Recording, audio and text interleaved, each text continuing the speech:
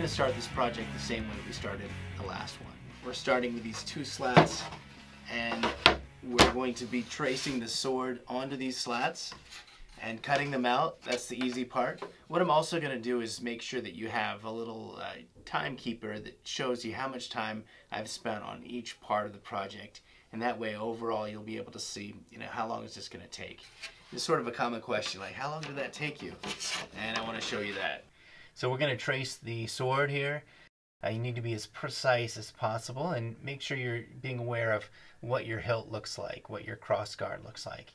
So if it dips down like mine does, you'll need to account for that. So the next thing here is just to cut this out. We want to be as precise as possible. I'm using the 4.5 amp jigsaw made by Black & Decker. I've used this for lots of projects. This is really trustworthy. It does the job. It's super cheap, and the blade that I'm using here is it's either medium or fine.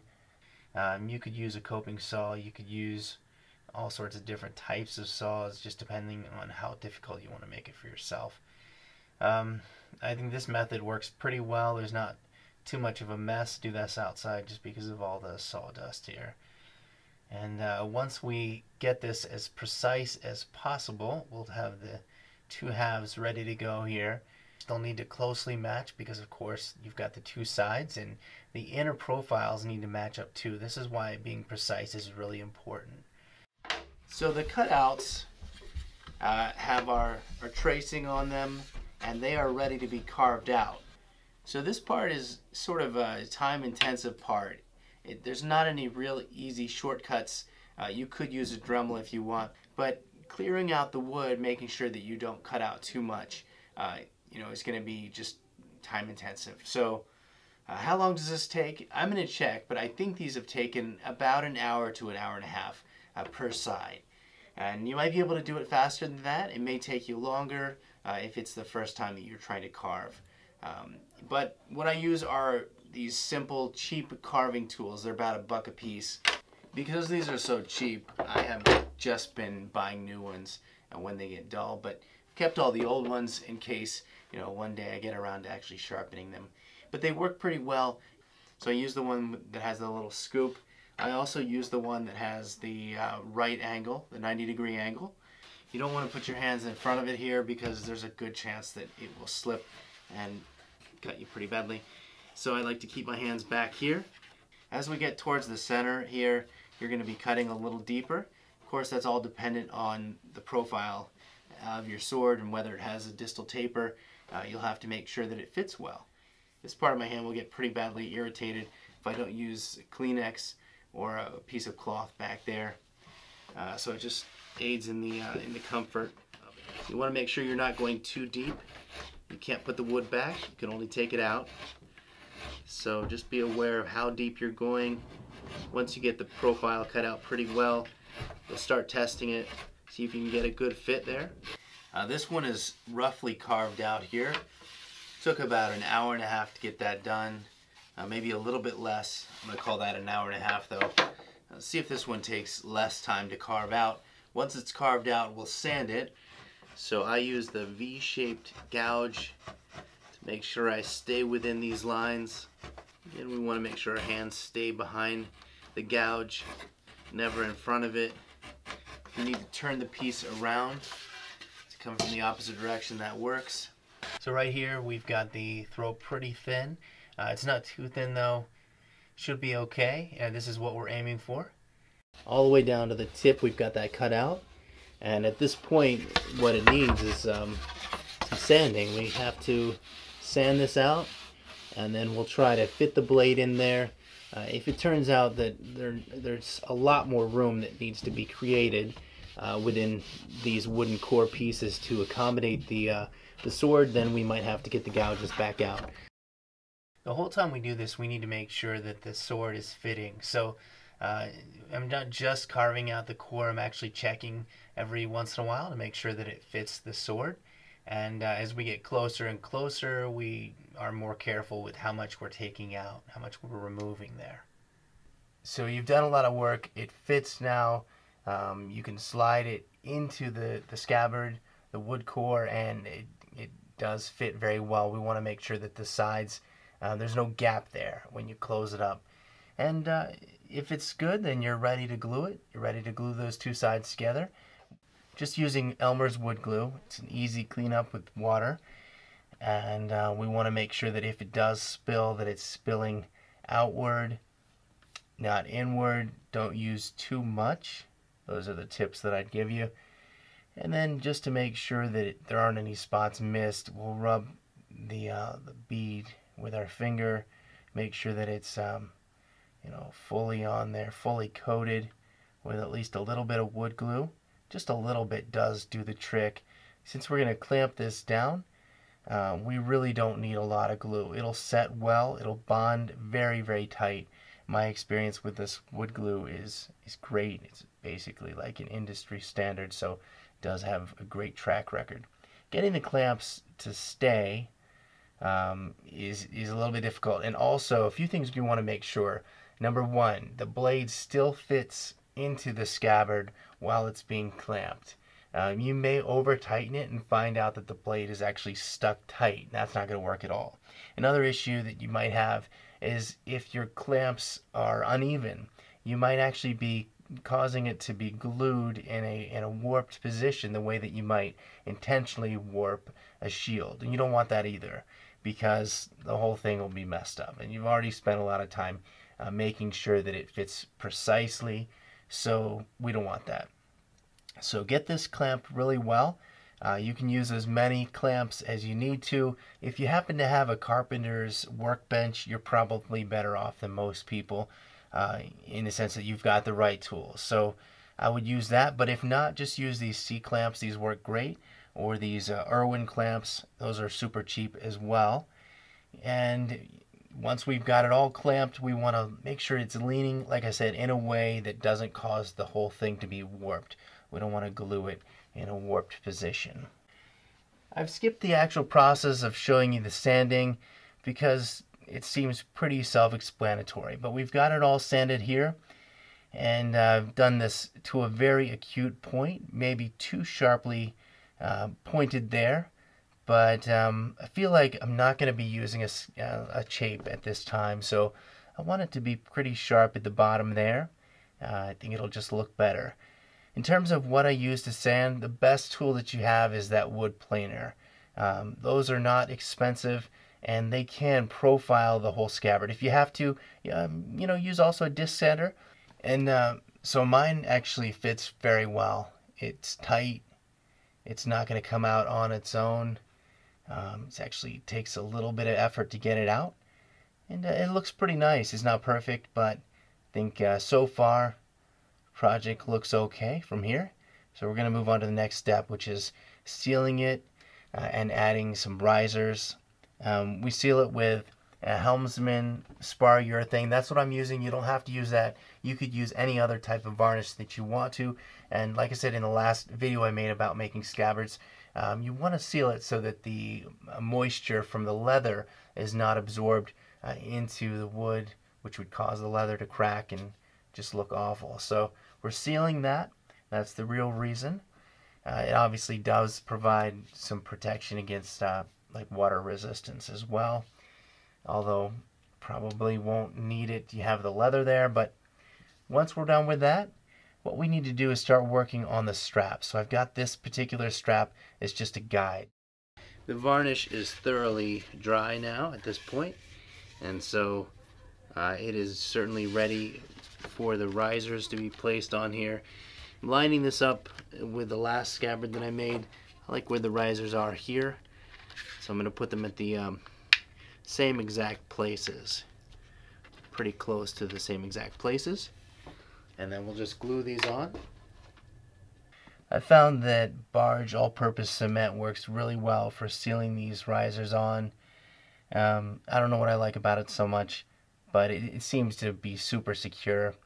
And so just a preference. There are obviously other types of glue that you can use.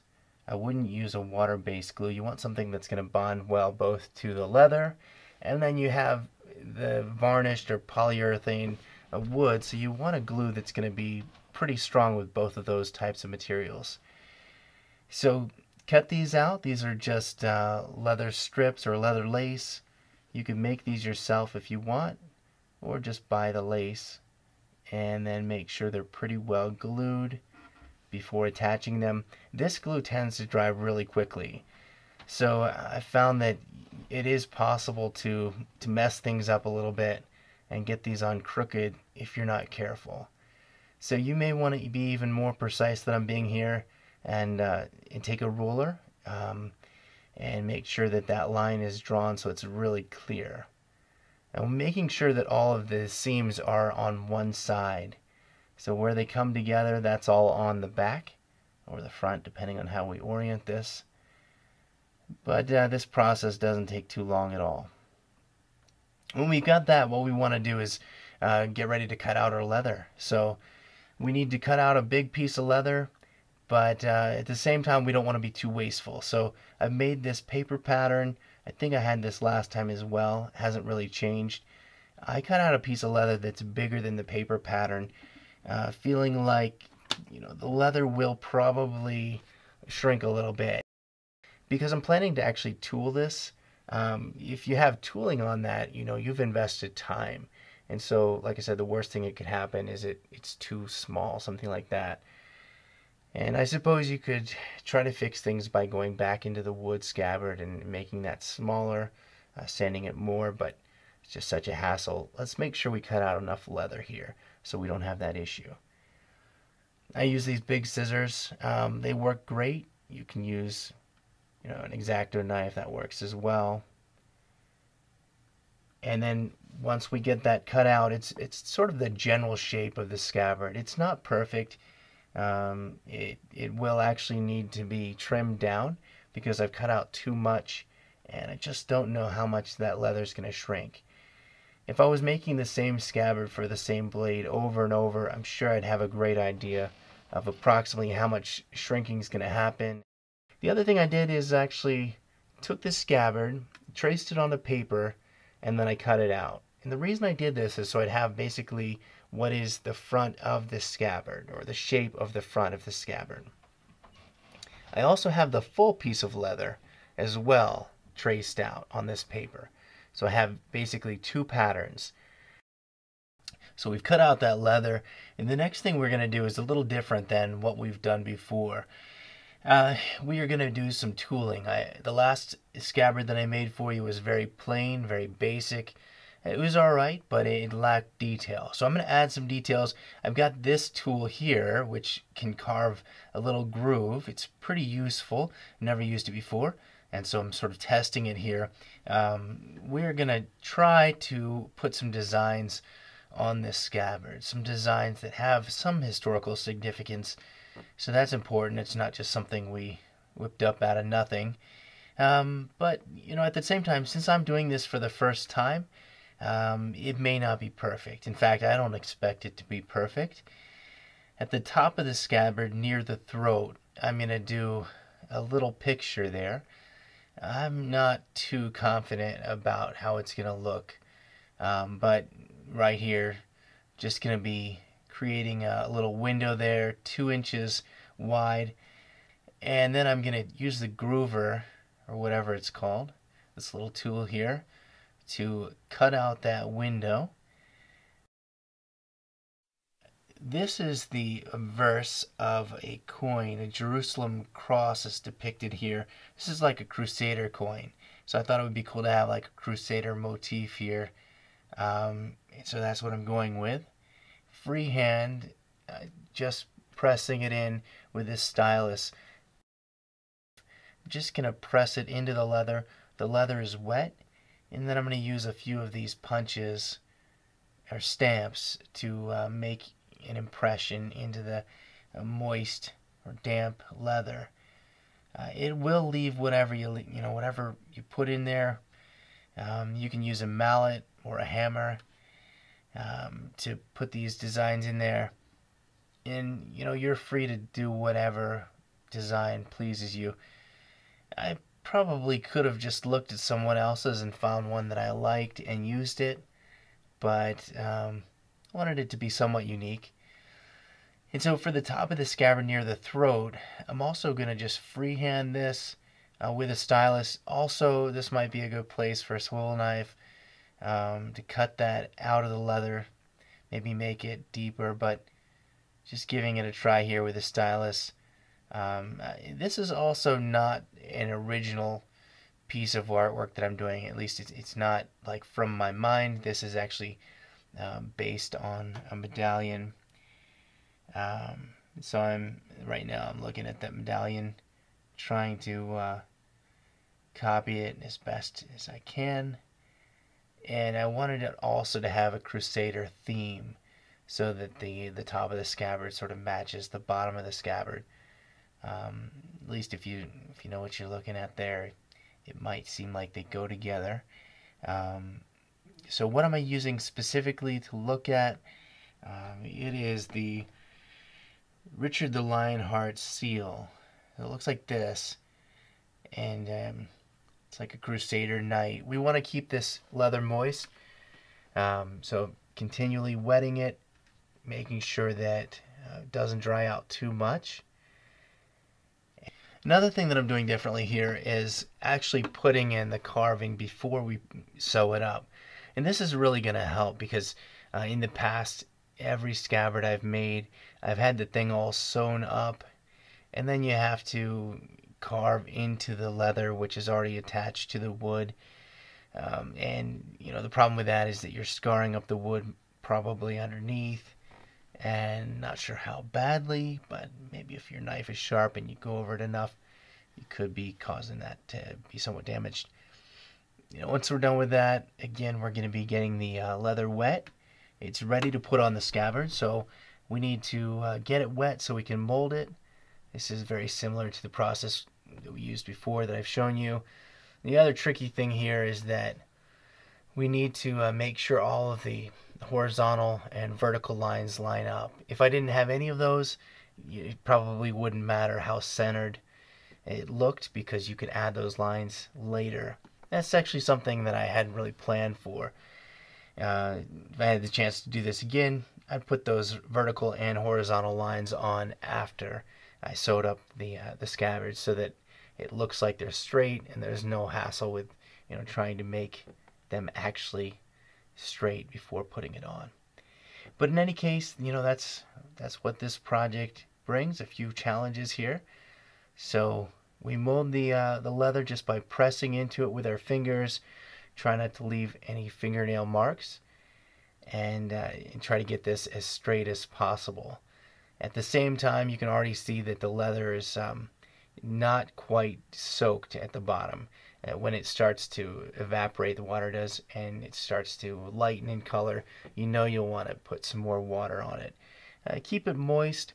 If you let it dry out and you wet it and you let it dry out again, you do that over and over, you're probably going to be damaging the leather. I would imagine you're letting it dry out way too much.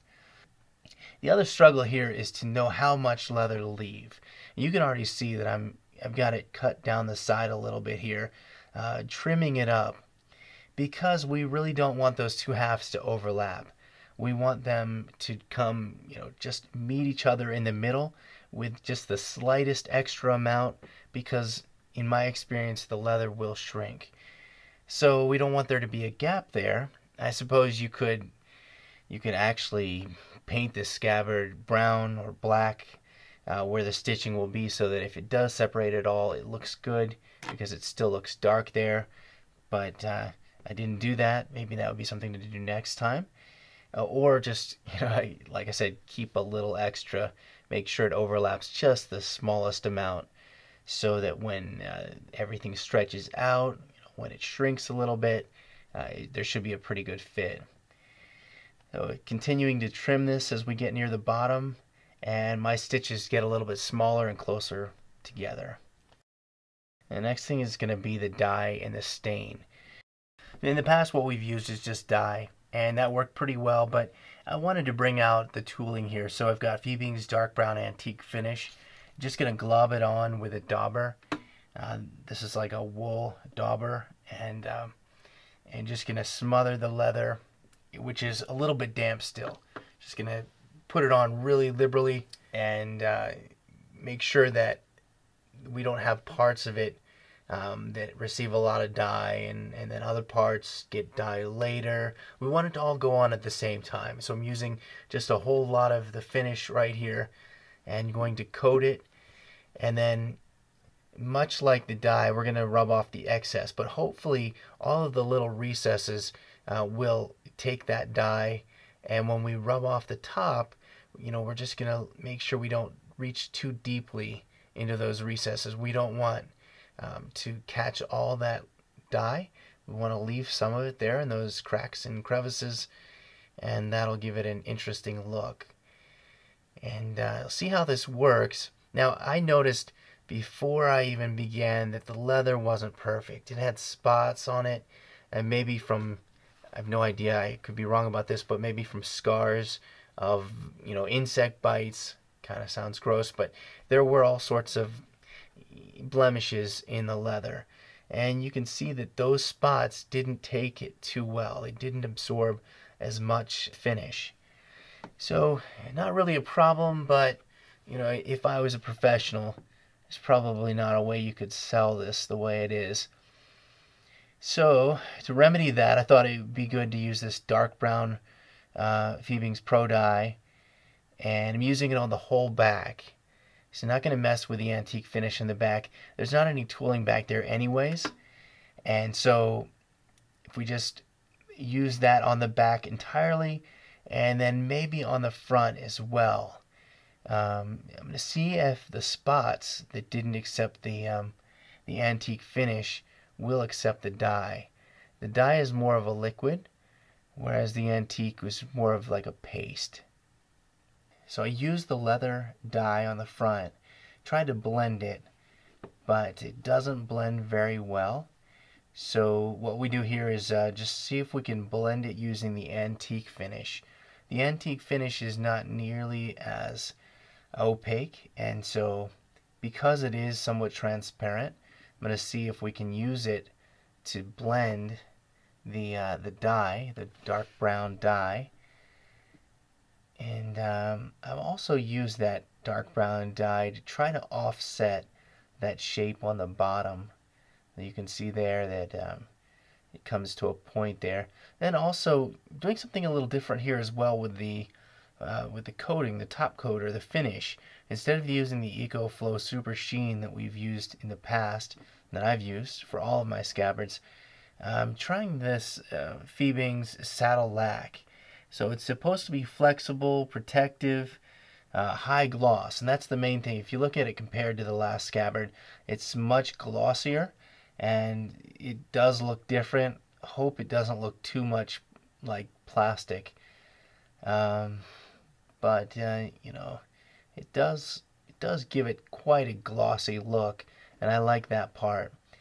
The other thing we need to do now is get those straps all ready. I haven't done the straps yet, so we'll need to get the straps finished, and to do that, using a pencil to mark out the spots. Another thing that is different this time, instead of having to deal with the fact that in the very front of the scabbard you have to stretch it open where we make that opening, this time I'm going to actually leave enough space in the middle and also widen it a little bit there. So hopefully you can see this. So it looks like it's been opened up when in fact I've just covered or cut the leather to be a little wider. You should be able to see that in a minute here. The next thing here, what we're going to do is use this tool to give the edge of the strap a little bevel there. Make it look like it's a little more worn. It hasn't just simply been cut right out of the leather. It's got a little bevel there, and that bevel, I think it gives it a nice look, a more finished look, as opposed to just having a straight edge right there. So I'll see how this works. I'm going to go down each side, every side. You can see right there how it's widened a little bit. So it's wider. Did that on purpose because we're going to cut that out. You can see it's already cut out here. I've got the holes for the front of the strap. I'm not going to deal with a buckle. I just I'm tired of trying to find buckles and chapes. And until I find a good supplier, hopefully that's in the U.S., I know there are some good suppliers outside of the U.S., but until I find a good one, I'm not going to deal with that. I'm simply going to have the belt tie up. And there's certainly a historical precedent for that. Not all scabbards had chapes, so it's not really a requirement.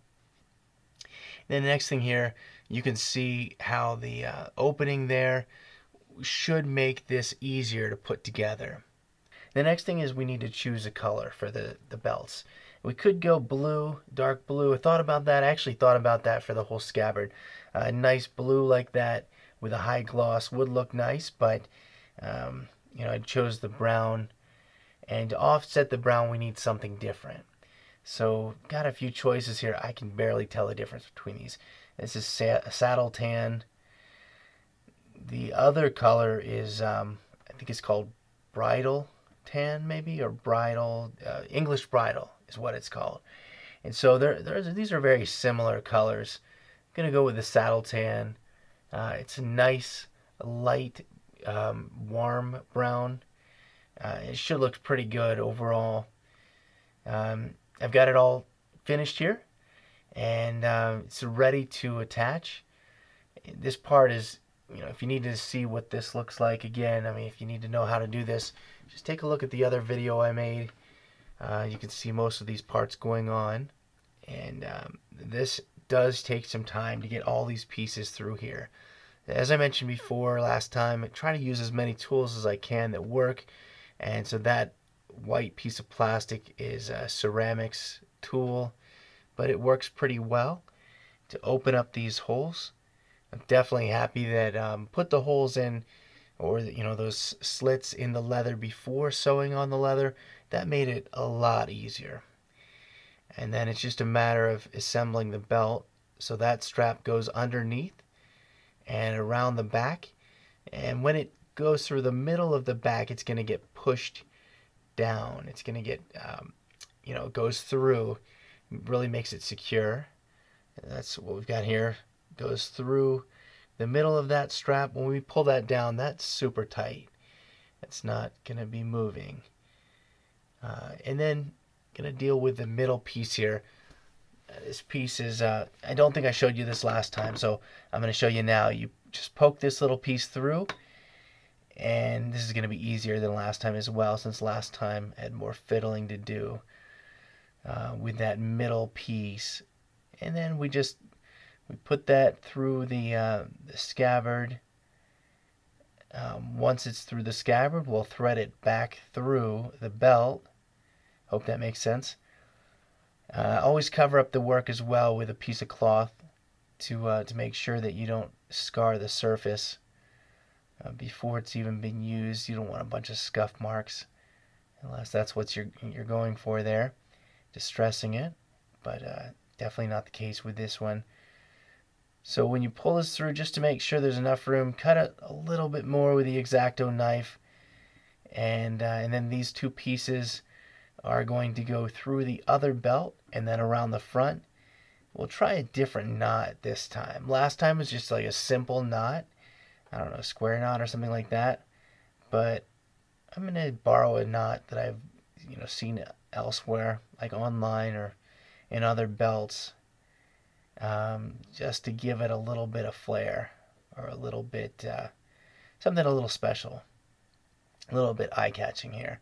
So I'm trying to show you exactly how this is put together. I hope you can tell, which end goes where. Rewind that if you need to see that again. But it's pretty easy to put this little knot together, and then just tighten that until it's very tight. And it comes together in sort of a diamond shape, or I suppose a square. If you want, you can add a little bit of glue there if you prefer, on the inside of the leather, just so that leather knot will remain, but it's up to you. So here it is, a new nightly scabbard. And this is one that I'll add to my collection. There's some things that I like about it, some things that could have been better. Maybe I'll do another scabbard with simply the tooling. I think that part could probably be improved upon. But in any case, thanks for being with me today. If you're not already subscribed, please subscribe. I love to have you here following along, seeing what kind of things I make, and feel free to give me suggestions and comments. It's a two-way street, you know. I'm listening to you. I hope that you hear from me if you have any questions or comments. I'm gonna put it on. Let's see how it looks.